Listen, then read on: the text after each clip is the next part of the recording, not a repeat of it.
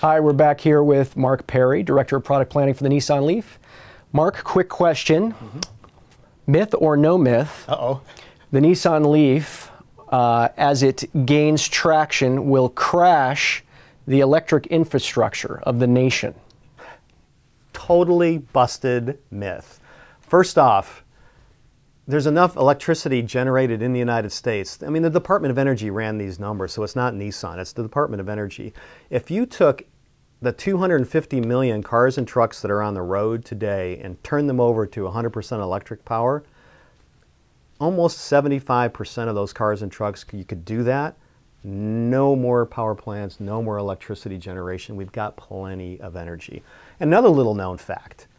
It takes about 5 kilowatts to produce a gallon of gasoline. That 5 kilowatts moves the Nissan Leaf almost 20 miles. Myth or no myth? The cost to charge a Nissan Leaf is prohibitively expensive. Total myth. And it takes a little bit of explanation, but electricity, the rates vary by time of day. So yes, there could be 4 o'clock in the afternoon, 100 degrees, and we're using air conditioning and the grid is being stressed a little bit. That's the most expensive time to purchase electricity.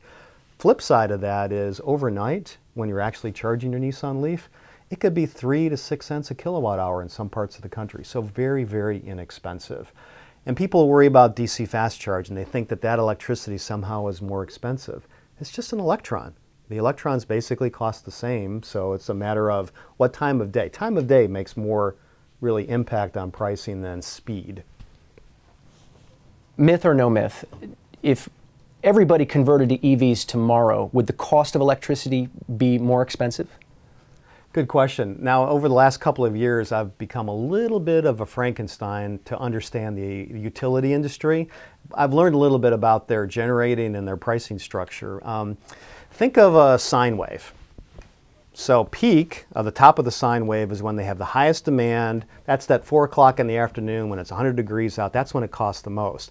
They have to build power plants to fill and be ready for that peak. Now that typically happens with a utility less than 14 days a year. So they have to build all those power plants, all that infrastructure for that one time that they need it.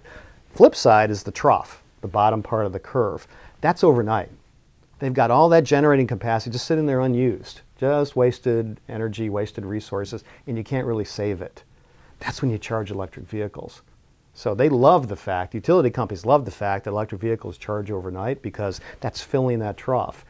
And most of their business models, they get paid on their total kind of generation capacity. So they've built all this stuff. They're not making any money on it. You sell more electric vehicles and sell more energy down here, the entire equation gets better for them, which could mean lower rates for us as consumers. Myth or no myth?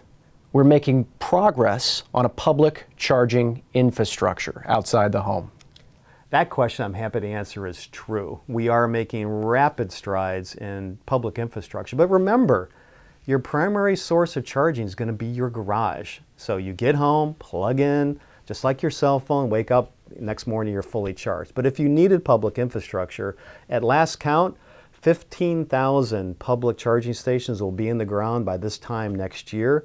And about 550, 580 of those will be those DC fast chargers we talked about that charge the car up in less than 30 minutes. So public infrastructure is coming, and it's coming fast. Well, Mark, it's not a myth that we've had a good time having you on the show.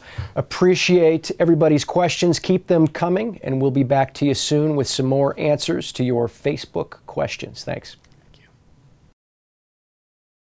Thank you.